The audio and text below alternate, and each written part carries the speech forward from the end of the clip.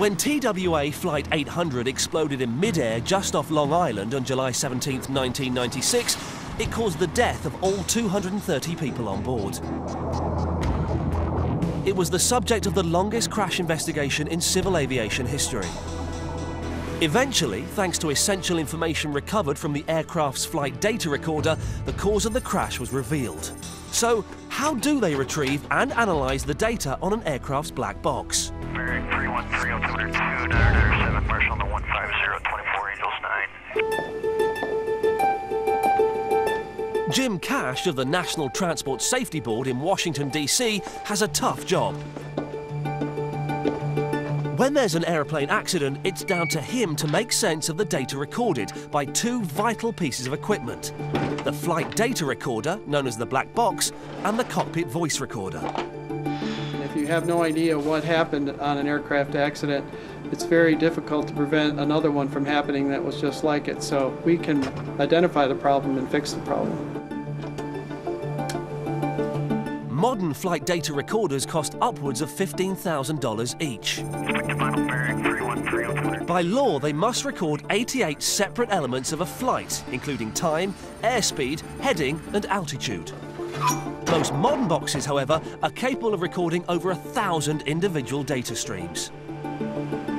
Meanwhile, the cockpit voice recorder uses a continuous loop of magnetic tape that completes a cycle every 30 minutes, so it has the last half an hour of sound from the cockpit.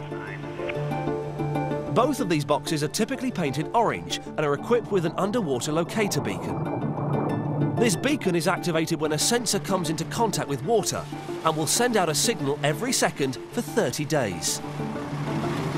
But to be of any use to air accident investigators, this intricate technology needs to survive some of the worst accidents known to man. The box is designed to withstand an impact 3,500 times its own weight.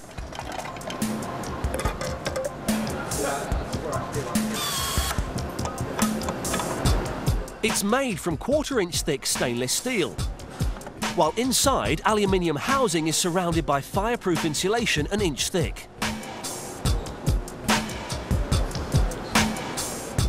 Finally, bicarbonate of soda is shaken into the container to absorb heat. But short of crashing a plane, there's only one way to ensure these defences are tough enough. Meet Gary Kirsten. He's made a life's work of trying to destroy black boxes, and thankfully, he doesn't seem to be doing very well. Test specimen. The first test uses a heavy weight dropped onto the box's most vulnerable axis. This test is a pretty severe test wherein we take a 500-pound weight with a hardened steel pin on it, of Rockwell 42, very hard steel. We're going to drop it from 10 feet. Here we go. Shut the door. I'm arming the dropping mechanism. We're armed. Okay, everybody, here we go. Fire in the hole.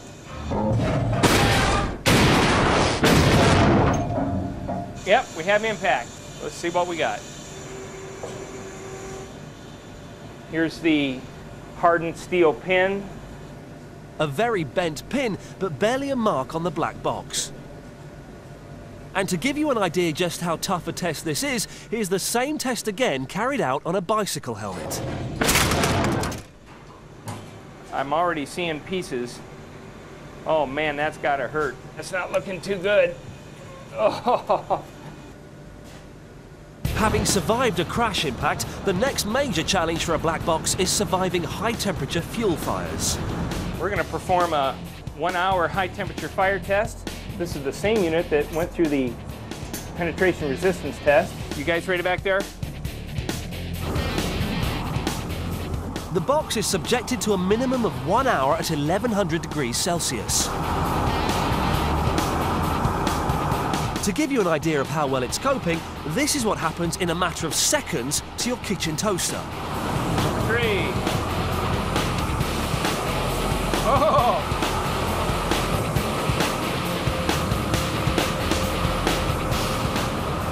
Let's put this thing out before the fire department comes. Yeah!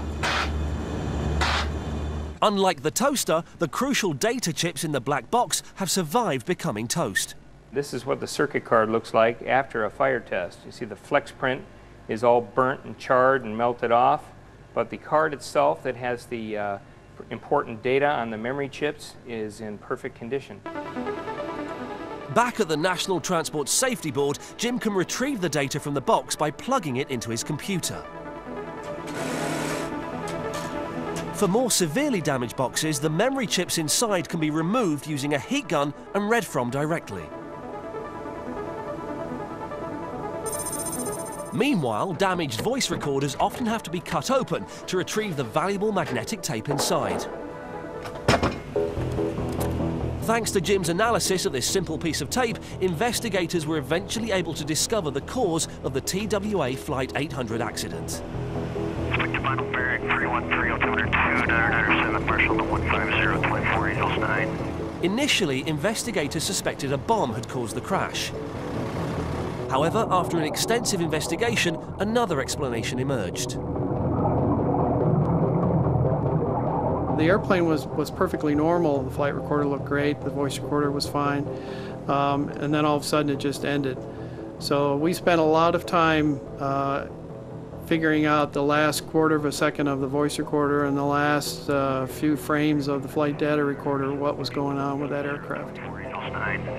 2 brief sections of interference on the voice recorder a fraction of a second before the explosion led investigators to realize the accident had been caused by an electrical short circuit which had ignited fuel in the central tank.